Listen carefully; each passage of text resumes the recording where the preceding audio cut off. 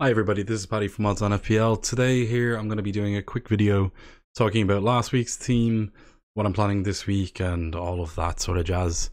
So anyway, going on to last week's team, it got 62 points with a game week rank of 4,845,399. Not a great week, mainly because of the fact we captained Salah. To go through the team, we brought in Mendy, he got 3 points, conceded against Leicester, but Chelsea went down to 10 men pretty early on. He made 4 saves, overall looked quite well. I think Chelsea as well are going to improve quite a lot with the signing of Fofana. Looking at their next few fixtures as well, if we go in here, they've got Southampton away next, West Ham, Fulham. They're 3 nice fixtures. I think they will get a clean sheet in 1 or 2 of those games at least. Looking at the defence, a lot of people sold Trent Alexander-Arnold. Fortunately, we didn't. He was amazing. He was one of the better players in that 9-0 win. He scored, he got an assist, he got a clean sheet, and he got 2 bonus points. Then, looking at the rest of the defence, Man City look a bit crap defensively, don't they? They are just conceding goals for fun, but their XG against is quite low. So they're conceding poor quality goals, essentially, and realistically, if you're looking at the next 2 games, Forest, Villa, Spurs, Wolves, in those next 4 games, you'd probably expect 3 clean sheets. But right now, players like João Cancelo are not proving worth their value. Reece James is just ticking along nice. He's ticking along nicely. Sorry, 7-7-1-7. Pretty good for this price point of 6.1 million as well. He's looking pretty decent. The midfield then, Salah. If you had told me before the game that Liverpool were going to score 9 goals and Salah was not going to even be involved in one of them, I would have just laughed at it. But I guess that's what you got to do in scenarios like this. Sometimes good decisions have bad outcomes. His XGI was over 1. I think it was the second highest player in the whole team. So sometimes it's like with Kai Havertz last year. Sometimes good decisions have bad outcomes, and sometimes bad decisions have good outcomes. Just variance. Just gotta take it on the chin, I guess. Also, finally, Saka scored more points than Martinelli, but together with Jesus, in total they got 8 points, which is a lot less than you'd be expecting from Arsenal. The next game's against Aston Villa at home, and then it's Man United away. Then it's Everton and Brentford. I don't know how good Man United are. They've won 2 games in a row, and they're bringing in Casemiro. I'm not sure that will be a game to target players, so this could be a game week where you could consider moving out an attacking player. But Villa, they don't look up for it, especially under Steven Gerrard. Neto again, he had a chance early on, almost went in. Then he had an assist disallowed late on for pushing Ryan Fraser. It's so frustrating, but you can't take him out, which is unfortunate because they're playing Bournemouth, and Bournemouth just conceded 9 goals. Again, then after that, they've got Southampton.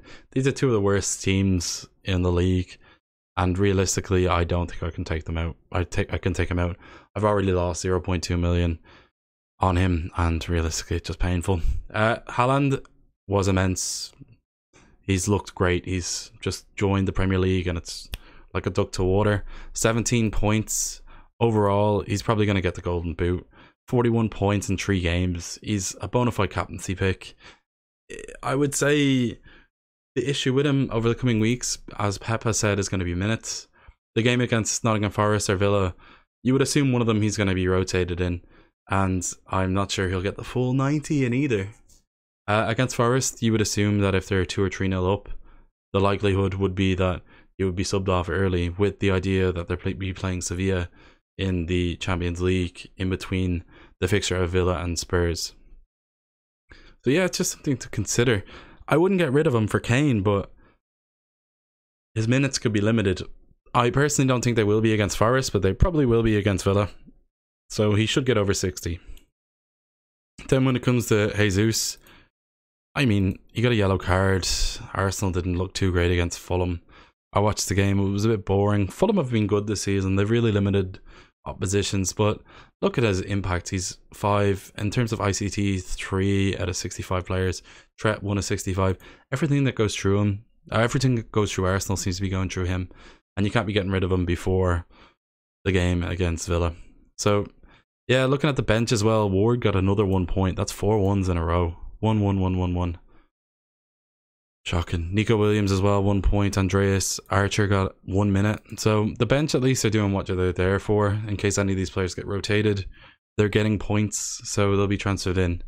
Bearing in mind, we only made 1 transfer last week and it was from Mendy. So we don't have any rolled over. Next up, I'm going to be chatting to you about clean sheets.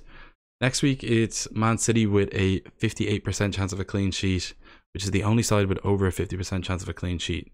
Their fixture is against Nottingham Forest, which realistically you would assume would be a clean sheet.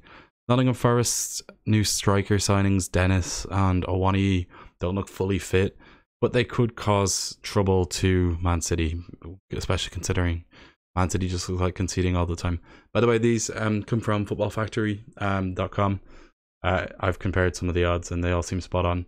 Looking at the top 4 sides, there's only realistically 3 sides with over a 40% chance in the whole league.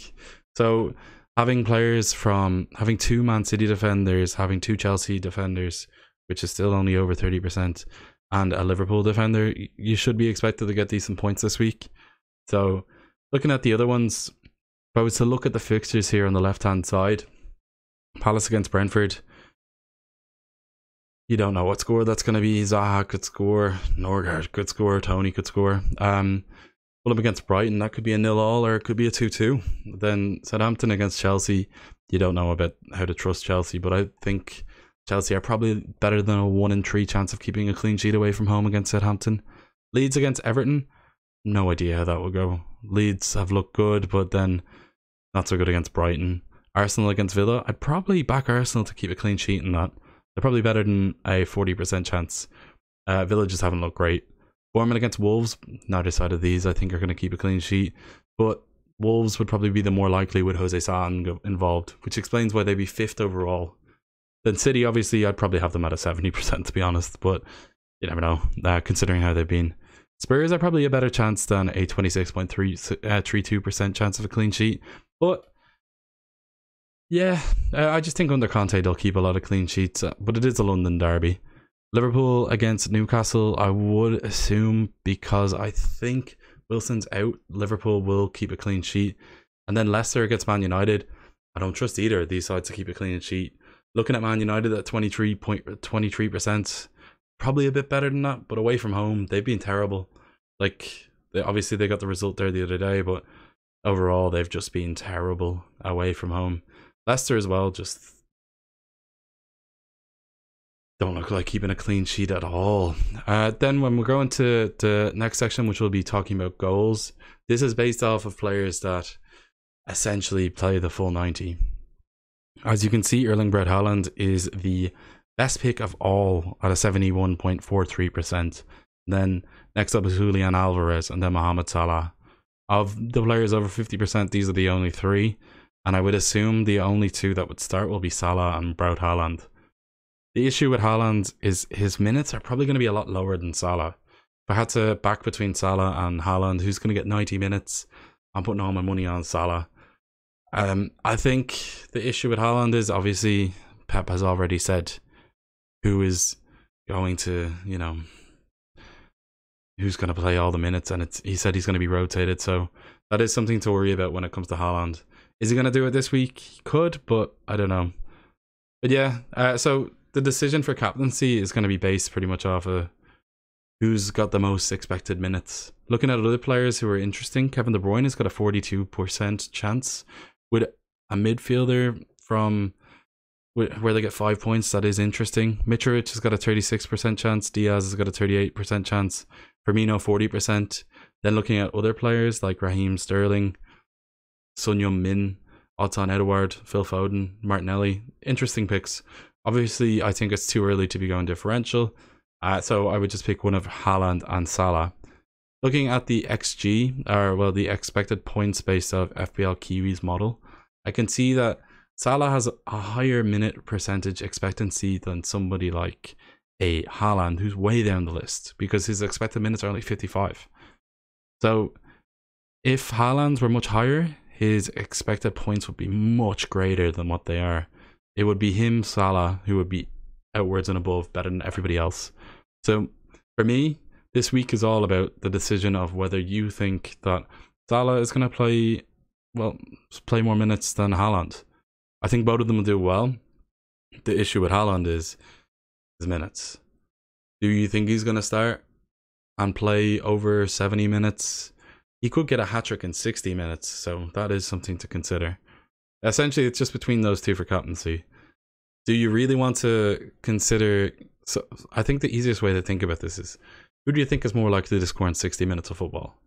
Based off the fact that Liverpool scored 9 goals and Salah scored 0 against Bournemouth, do you think he's more likely to score versus Haaland, who scored 3 in 83 minutes? I just think if you have to choose one of them, you probably should choose the one in better form, and that's Haaland right now. Anyway, next up, I'm just going to be talking about my decisions this week. Gotta just go back to my pick team here. Currently, my team has Mendy, James, Walker, Cancelo, Alexander-Arnold. I won't want to be changing any of those. They're all some of the highest percentage chances of keeping a clean sheet this week. And then in midfield, I already said I can't get rid of the Arsenal players, and that goes for Jesus as well. Then obviously can't get rid of Haaland, Salah, Neto against Bournemouth. You can't get rid of a player against a side where they've conceded 9 goals. And then the bench, I'm not really sure I care about getting rid of any of them. So I'm just going to reorganize it there. I'll put Andreas as my first sub. And as I said, I will be backing Haaland, which I think might be a silly decision, but against Nottingham Forest, they haven't looked like they're going to keep a lot of clean sheets. I know Henderson's look great, but as the ideologue goes, a strong attack will always be a good defense. So the stronger an attack, a very strong attack versus an average defense, the attack's always going to outperform it. So I think the two of them are both very good picks this week between Salah and Haaland. It's just, you're going to pick the person who scored a hat-trick, let's be real. Both of them are good choices. The worry, obviously, is minutes for Haaland, but he could probably get a hat-trick in half an hour against Nottingham Forest, let's be real. So yeah, anyway, that's been this week's quick video. I know it's been a quick turnaround, so hopefully you've enjoyed my brain fart or whatever this is of me analysing what I'm doing this week. The first few game weeks haven't been too great at 1.7 million overall.